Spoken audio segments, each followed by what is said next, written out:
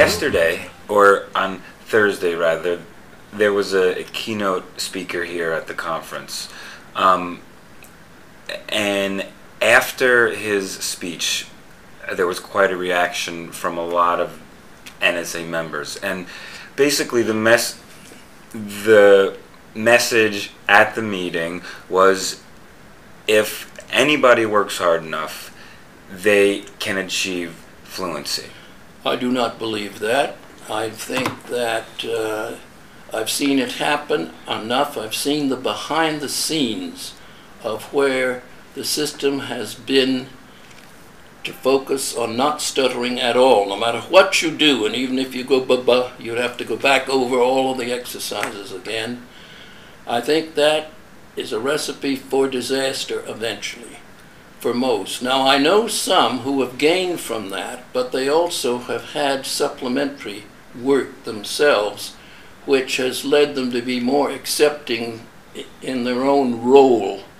And so I think that method can launch somebody, but to continually try to suppress it and to think that any little buh-buh-buh that you may have is a failure is a recipe for disaster, I think. That's my feeling, and I hear that this had been said here at the meeting. I wasn't in the room then, but I'm aware of the programs because I'd had loads of those in the past that would try to prevent the blockages, and it always backfired. I simply have to know that I can stutter every day.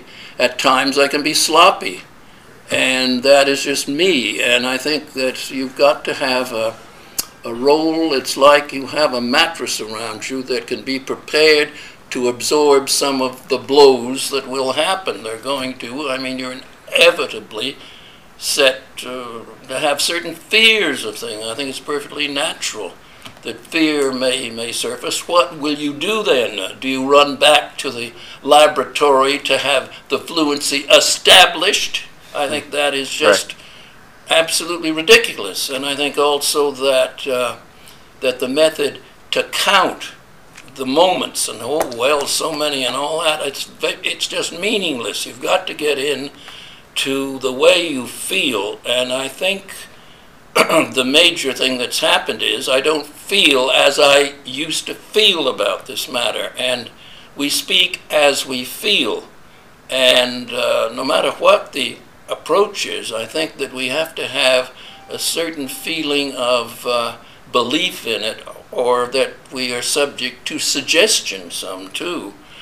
And there is a part of us, I think, that has to be convinced that we can communicate, and that is the major thing. It's not how much we may repeat or not, and to have somebody there with the thing to mark down all the buzz, that is just, I think we're beginning to realize this because we now have enough of a backwash from the failures of all these things that have happened in the past in the so-called field, and I've been a witness over 55 years of this or more, and I mean there have been some pretty bad accidents with it, and I think we are now more realistic, pardon me, and I think that one thing that has helped is that we are beginning to hear that it is organically based. It has to do with brain function, and really when you get down to it, not too much is known about the brain really.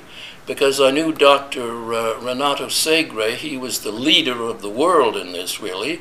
He stuttered himself mildly, and he said to me, the core of this, and he was a neurosurgeon too, and he said to me, this thing is in the central nervous system, which would mean the brain. And so I learned that years ago, and it just sort of seconded what I thought. But in spite of this, you can get rid of the handicap pretty much, and I think you can follow what you want to do, and I think you have to follow your passion in life. I have to ask you this. There is a convention in this hotel for people who stutter right now. There's also a convention of neurosurgeons going on. Oh, so I'm in the elevator moments before I met you, Dr. Murray.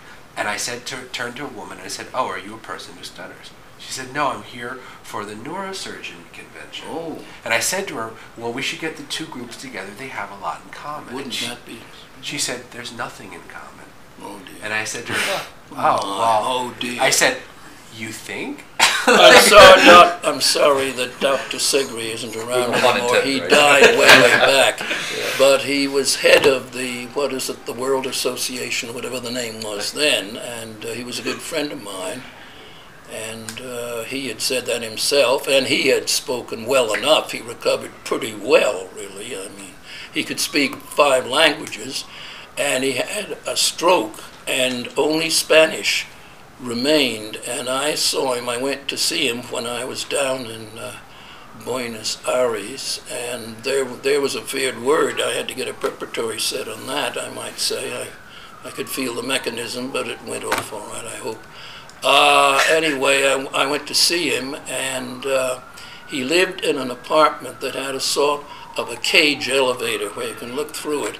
And we visited, and he had Spanish left, and it was still all mixed up because of his accident in the brain, of course. And then he wanted to say goodbye, and I can remember that I was in that elevator heading down and looking up at him, trying to say adios, and he couldn't get it out. And that was my last image of this man who'd been the leader in the world.